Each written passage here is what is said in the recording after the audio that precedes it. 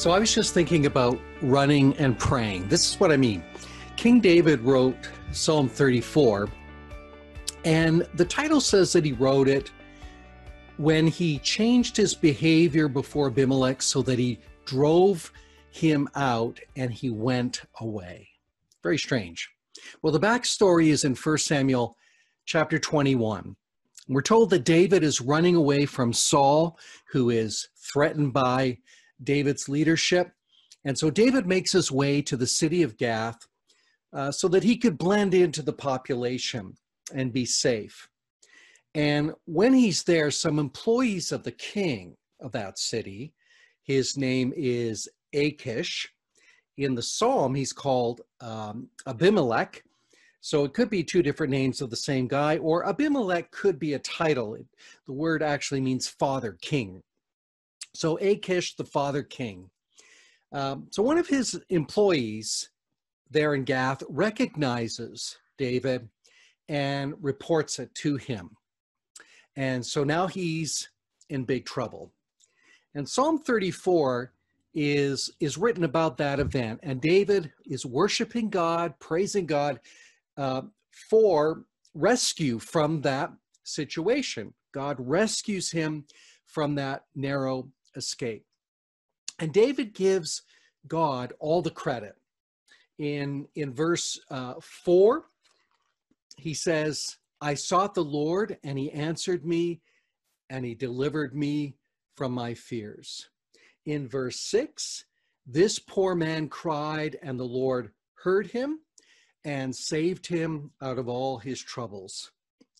And then in verse 17, when the righteous cry for help, the Lord hears and delivers them out of all their troubles. So David is giving all the credit to God for saving him from being captured in Gath. And yet, when you go back and read the account, the backstory in 1 Samuel 21, we see that David wasn't passive in the situation. He's giving God all the credit, but he's not passive. And when we read the story, we're told that in order to protect himself, he changed his behavior before them, and he pretended to be insane. And the passage actually says that he made marks on the doors of the gate, and he let his spittle run down his beard. So he fakes insanity. And, the king ends up saying, who's this, that you brought to me? This isn't David. This is some crazy person. So I think what David is showing us here is the importance of depending on God, but also the importance of using our wit in desperate situations. I think there's a New Testament example of this as well. In Acts chapter 9, the newly converted Paul has become the target of the religious authorities because he's a traitor. And they're seeking to kill him. And we're told in Acts chapter 9, this is the response of the disciples. It says here that the disciples took him by night and they let him down through the window in a basket, lowering him down in a basket.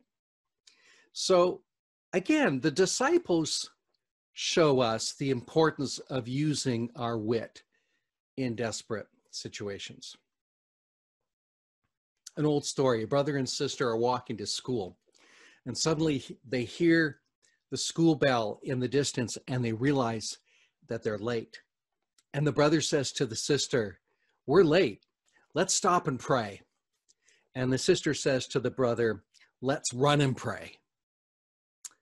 When you find yourself in a tough situation, pray, pray, pray.